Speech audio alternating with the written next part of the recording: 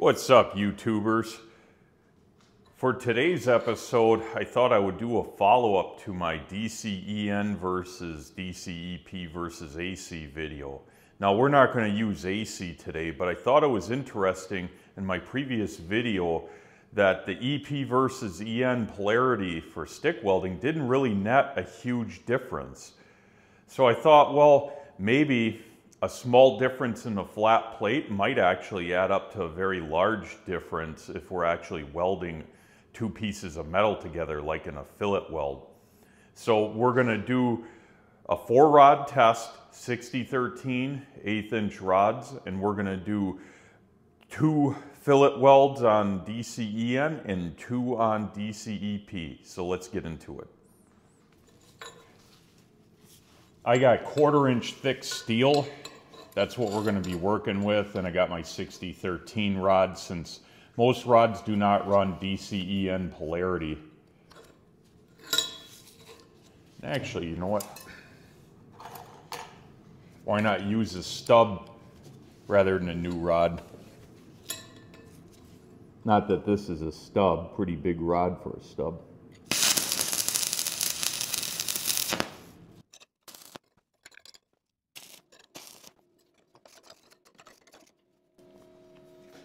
All right, I'll start by, plate's a little bit warm already.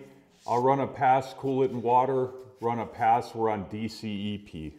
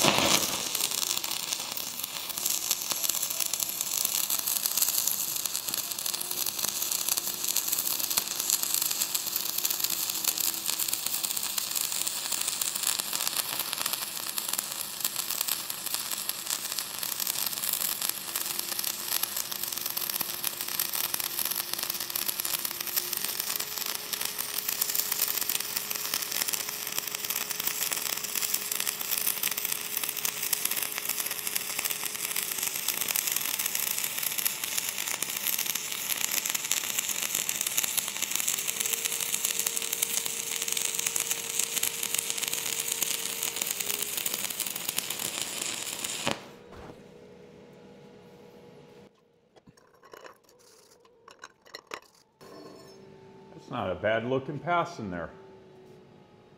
Ooh, hot, hot. Holy shit. I think I would remember that.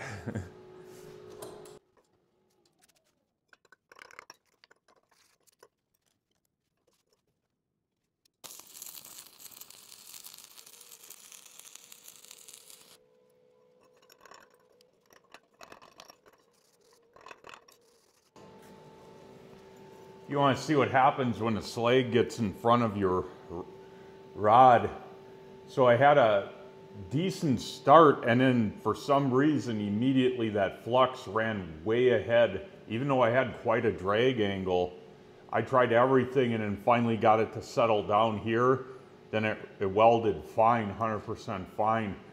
But anytime that flux gets in front of your rod, that'll happen. You get the slag entrapment. I mean, with a little grinder action, I could clean it up and then weld over it and it would be fine, but it's one of the reasons why I don't like 60-13 that much. I mean, once it runs good, I mean, it makes decent, really good looking welds, but that slag entrapment issue is a bastard. Let me go and cool this. All right, it's all cooled down and dry. I'm gonna run 60-13 on DCEN, electrode negative.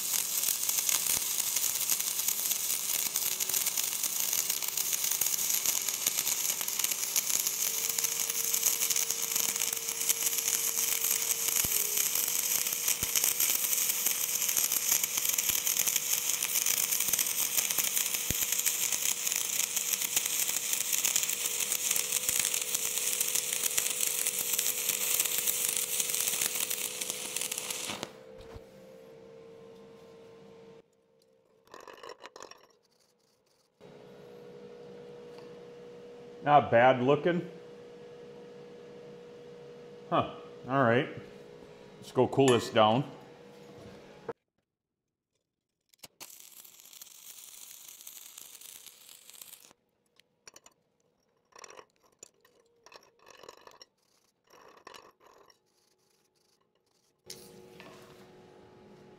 Another good bead.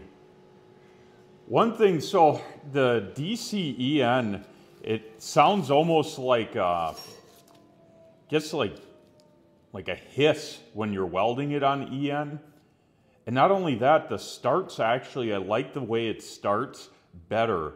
I find that on DCEP, the flux at the start seems to really want to run ahead of your rod.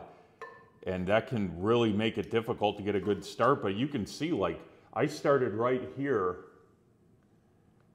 and the bead looks completely the same end to end. And it's the same thing over on this side. I mean, the start was a little bit rougher, but, you know, not bad. And then when you look at the EP, whew, hot. Like, I always get this humped up start because it's like you got to long arc it a little bit to try and get the flux to push away from it. And then, like, on this side, again, it humped up, and then I ran ahead of me and I had to manipulate it to get it out. But yeah, I honestly, like I said in the previous video, 6013, I almost like the way it runs on DCEN better, honestly, or AC. And I don't run virtually any 6013 anymore, but if I did, I think I would honestly, I'd consider running it on EN or AC versus EP. All right, let me cool this, and we'll cut it in half and take a look. All right, the moment of truth. Both of these EN welds have acceptable profile, decent penetration, really nothing to worry about. Looks good to me. Now the EP welds, pretty much same deal. I mean, I would say maybe a little less penetration, but they look very similar. Now here's another EN. Again, penetration looks pretty decent. Looks like there's a bit of undercut at the top. Hard to say on that though. And the last EP looks pretty good. Don't mind the bottom of the plate where there's a gap. It just wasn't milled flat. The penetration looks pretty decent. Maybe it is a little bit less. Now here, the comparison of all of them, the upper right's a little hard to see, but I would say they're all acceptable, and there isn't a huge difference. I mean, just looking at it, they look very similar, so we're gonna have to look at a little bit higher detailed picture. Now here, again, I would almost say the EP looks a little bit better, at least in this photo, but it's really anybody's guess, honestly. In order to smoke out some of the details, I'm gonna flash between photos pretty fast, so epileptic patients, you're warned. I do notice a pretty significant difference between them, and by significant, I mean almost non-existent, but there is a difference.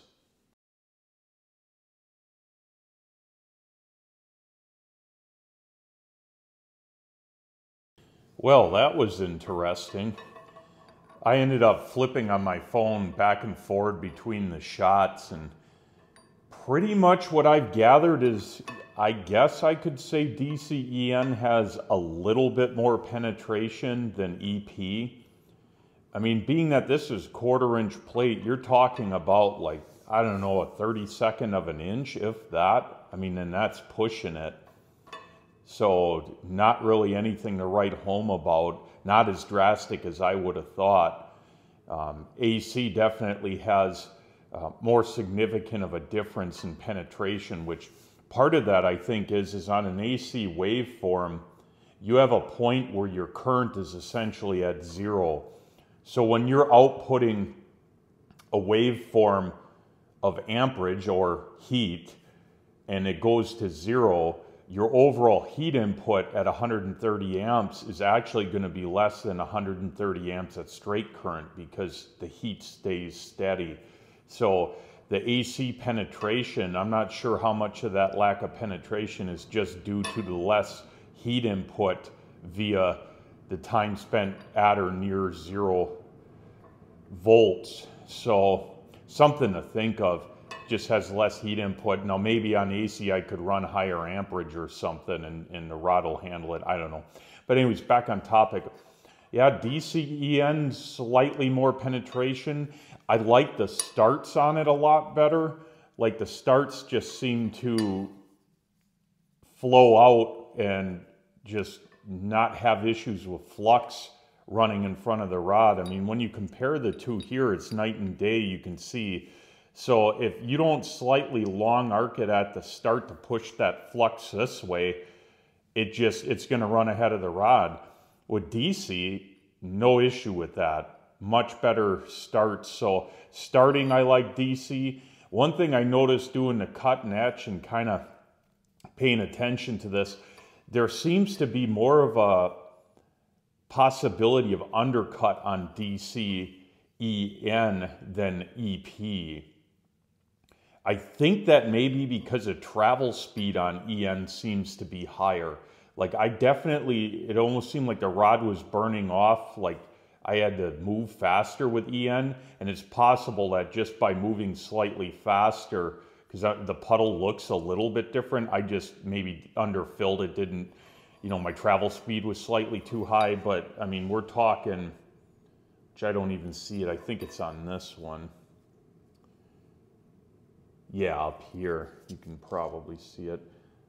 There's like a little hint of undercut. I mean, again, this is really splitting hairs.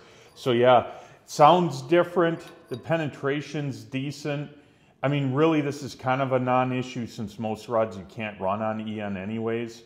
But let me know what you think in the comments.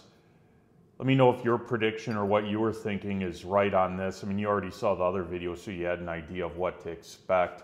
Now, one thing I'll say before I head out here, I have a feeling on open root welding, the difference would probably be more significant. And I saw a more significant difference, even though it's minimal, on 1/4 inch. The other test I believe I did on 3/8, and on 3/8 there wasn't really a huge difference. So that's kind of telling me, you know, or maybe it was 1/4, I don't know. I don't know what to think. I don't think there's enough of a difference to really matter. Anyways, I'm going to go get some dinner. Thanks for sticking around. I appreciate it. Till next time.